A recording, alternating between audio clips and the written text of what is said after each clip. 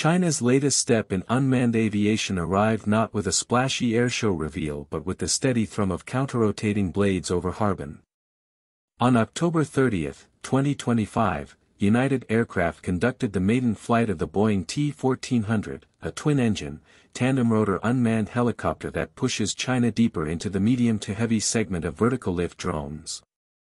The basic facts are notable on their own: a maximum takeoff weight of 1,400 kilograms, endurance up to 8 hours, a service ceiling around 6,500 meters, and a top speed near 180 kilometers per hour. Yet the more consequential story is what that combination implies: a pivot from quadcopter convenience or fixed-wing range toward a workhorse architecture designed to lift meaningful payloads, remain on station, and do so without a runway or flight crew on board. The tandem rotor configuration is the headline. By placing two large rotors fore and aft rather than relying on a single main rotor plus tail rotor, the T1400 uses lift more efficiently and sidesteps the torque penalties that sap performance in conventional helicopters. That geometry habitually benefits cargo hauling designs because it lets engineers devote more of the aircraft's weight budget to fuel and payload rather than counter-torque systems.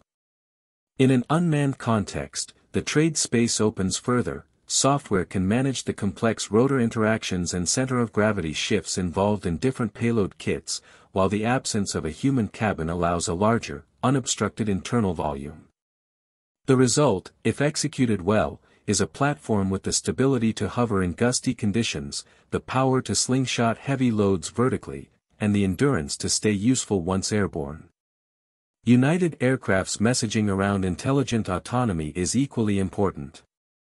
The T1400 is framed as more than a remote-controlled lifter. It is positioned as an autonomous node capable of handling dynamic mission profiles, planning routes, responding to environmental changes, and executing tasks without constant human micromanagement. In practice, that could mean a logistics sortie that picks an alternate landing zone after detecting obstacles, a surveillance orbit that retasks itself based on sensor cues, or agricultural dispersal that modulates flow based on wind and terrain data. The vendors stress on modularity, emphasizing swappable mission kits for cargo, sensing, or communications relay, fits a broader industrial trend toward configurable airframes that can swap roles over their life cycle without major structural surgery. The strategic timing is no accident. China's unmanned portfolio has long been rich in fixed-wing designs that trade vertical lift for range and altitude, and in multi-rotors that trade endurance for simplicity. A credible medium to heavy unmanned helicopter fills a hole between those extremes. It addresses scenarios where runways are scarce, terrain is constricted, or hovering over a point matters more than sprinting to it. Think mountain valleys where convection complicates approaches, narrow river corridors flanked by vegetation, forward operating sites with limited clearings, or ship decks with marginal space. In these environments, a drone like the T1400 offers something a fixed-wing cannot: true vertical logistics and stationary observation, while offering more range and payload than small multicopters. From a defense and security perspective, the implications are straightforward.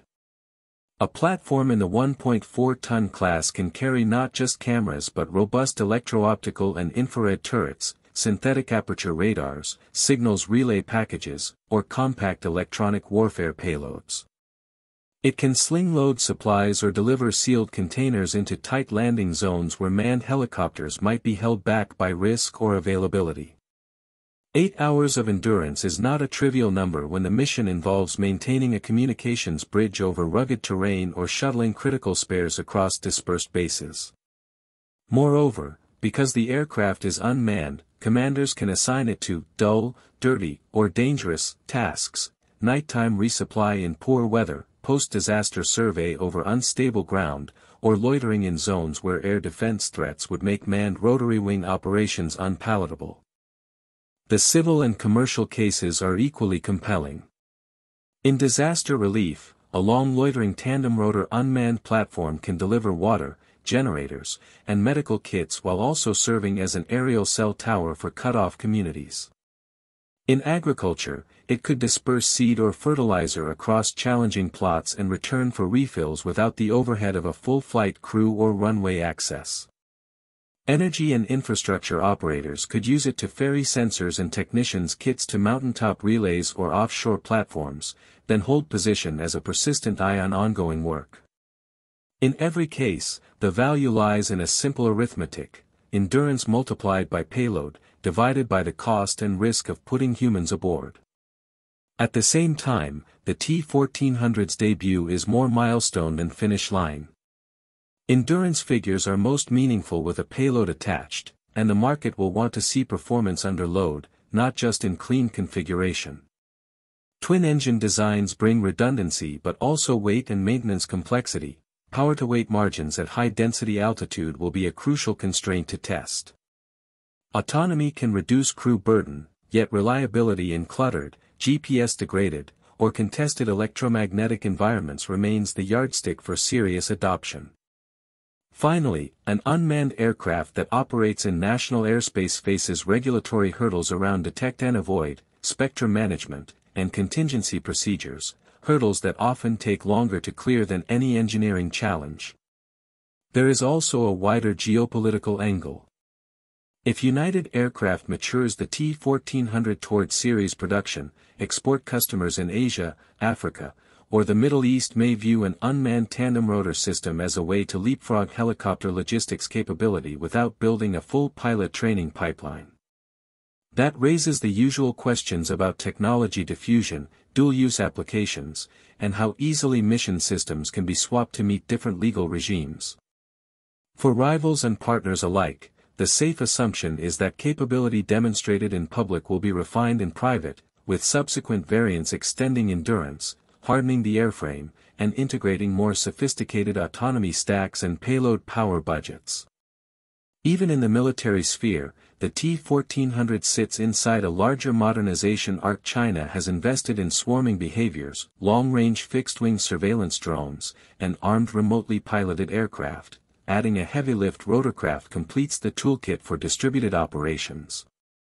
Picture a logistics web where fixed-wing drones move between large hubs, while medium to heavy unmanned helicopters handle the last tactical hop into constrained spaces. Layered atop that could be autonomous ground vehicles at the delivery end and small multirotors handling hyperlocal distribution. The logic is not uniquely Chinese, it mirrors concepts appearing across NATO and Indo-Pacific militaries.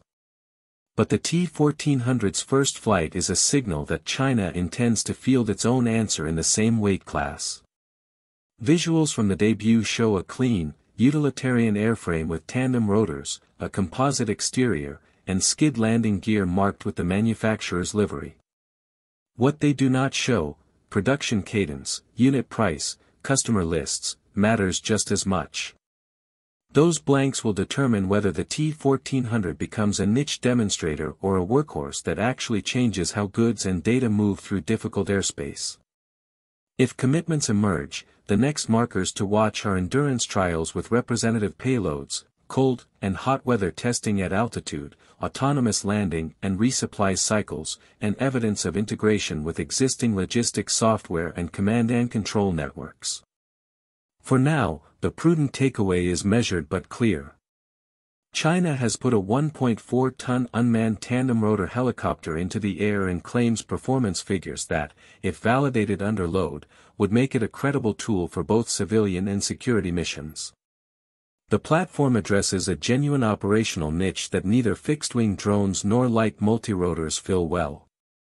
It illustrates a continued shift toward autonomous systems that do not just sense the world but move vital things through it. And it underscores a reality planners everywhere are grappling with: vertical lift is too valuable to be limited to piloted airframes.